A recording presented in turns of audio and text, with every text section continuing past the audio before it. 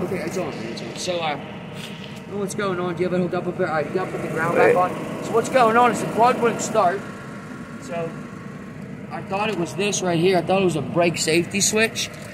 But, I mean, it might be. It's not starting off of this or the key or anything. So, we went back down to, what do we do, Ethan, here? We took off the wiring harness. Took it, like, off where it was connected. Made sure the key was on. I took the red off of here to go directly to the starter. This goes directly to the starter. So, you put that hot on the starter, directly to the starter. You should be able to take this one, touch ground anywhere, and roll the starter over.